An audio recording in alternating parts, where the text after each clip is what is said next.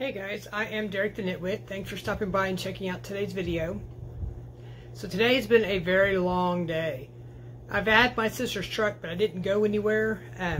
Partly because, I didn't want to use her gas, and I didn't want to have to put more gas in the truck. Although if I had actually run errands or anything like that, I would have put gas in there. But I'm trying to save my money. So I just sat at home and knit and watched YouTube and napped and hung out at home. So it's been a pretty mellow day. I did get quite a bit of knitting done. And, okay, there's a neighbor going down the street on a lawnmower drinking a beer. Get alive living here.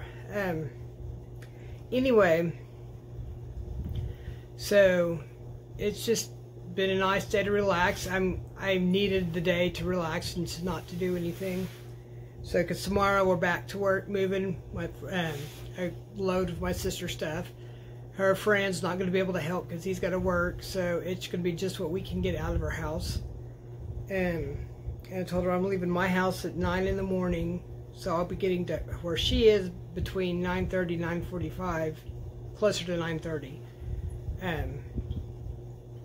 And then it'll take us an hour to get to Seminole, and then we'll stop at Sonic for some ice and a soda, and then from there it'll take another 20 minutes or so to get out to her house. So I've got a bit of driving before we can actually get out there to start packing.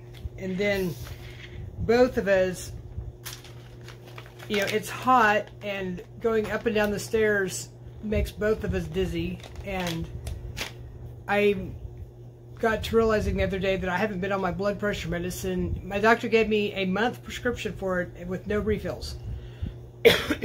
So I haven't been on it since sometime in July at the latest. But I'm thinking, because the last couple times I've had my blood pressure taken, it's been fine. And especially with me getting a lot of like the orthostatic hypotension symptoms kicking in again, is like, I'm pretty sure I don't need to be taking that blood pressure medicine right now. I've got a blood pressure cuff, but I'm not I haven't checked it myself in a couple in probably about a week. I know they'll check it on Monday when I go for ECT, so I'm not having any headaches or anything like that, so I'm not that worried. And the doctor wasn't that worried about my blood pressure to start with. So, but anyway, as far as knitting, let's see. I got the Harry Potter square washcloth done. I'm not impressed with the design. This is the diary, and you can see the outline, like a rectangle in there.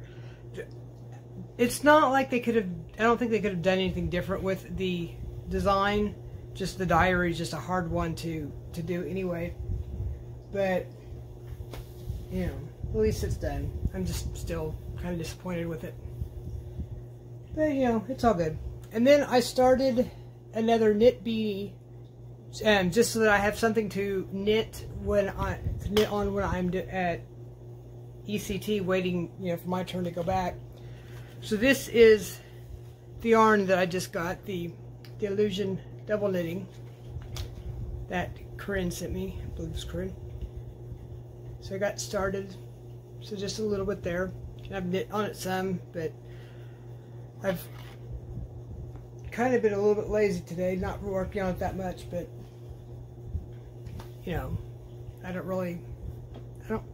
not on a timeline, so I can take my time. And I got a crochet magazine in the mail. It was just crochet, 16 on-trend and mandala designs. And I like that let me find one. They rate them. if they are, you know, how hard they are. And none of them are rated a 1 or a 2. The easiest one I think they have is a 3. And I'm kind of tempted to try one.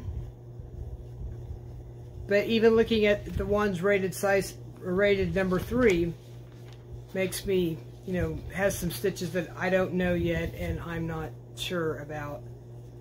But I'm trying to find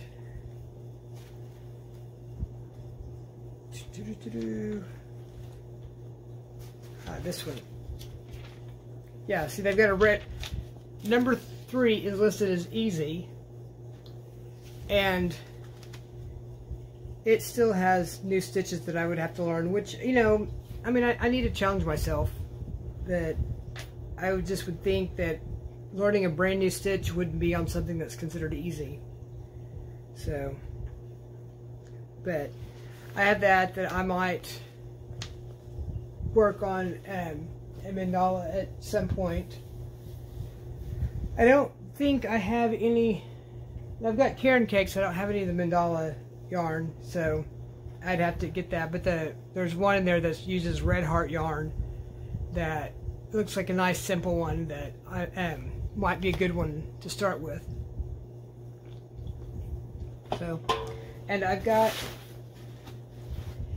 a yarn swap that's going out on Monday. Got it all packed up. Get the box nice and full.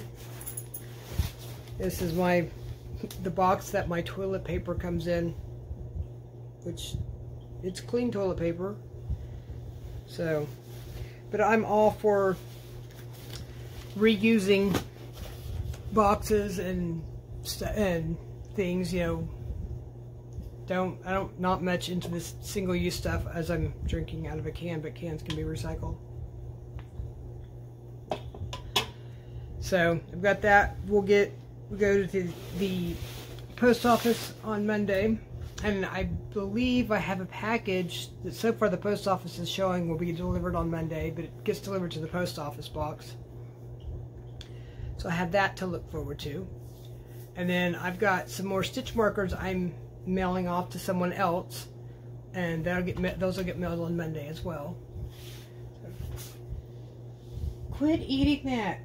There's part of my my living room floor, the floor in the entire apartment minus the bathroom, is fake hardwood. So it's like that, not laminate or whatever, but anyway, there's a piece of it, a little tiny little strip coming up that both the cats have decided is a fun thing to chew on. And so I need to just go and put a little super glue and tap it and stick it down so that they don't chew it up. Because I really don't feel like having to call the landlord people and say, hey, look, my floorboard is wobbly again. Because I have nowhere to move the furniture for them to work on the couch, or on the couch, work on the floor. So, and it's not wobbly and like I'm in danger of falling through. It's just, you can tell that they didn't buy the highest quality, you know, wood or floor paneling. So, but you know, as long as my cats don't chew it to pieces, it'll be fine. And I got a phone call earlier that I didn't answer the call because I didn't know who it was, and I'm bad about Little Miss. It's Little Miss. I'm bad about answering the phone if I don't know who it is. And so I didn't answer the phone, and then I got voicemail. And it was from Family Dollar. I had filled out applications online and calling me about a customer service position, which is what I think they call their store clerks. So it was after 5 when I got it, and they said that the person on the voicemail said they wouldn't be back in the office until Monday. So I'm going to wait till Monday. That gives me the weekend to think about it. Because I would be excited about it and want to go, because I would like the idea of going back to work and earning money, but at the same time, I just paid the money to enroll in the application fee to enroll at the career school, and I need to figure out the placement test for that. So I would definitely earn more money in medical billing than I would with working for Family Dollar, but I might qualify for benefits at Family Dollar that would be better dental care than what I already have, or what I'm going to have starting next month. So I don't know. So I've got a couple days to think about it because I can't call them until Monday. So hopefully I'll have some clarity over the weekend.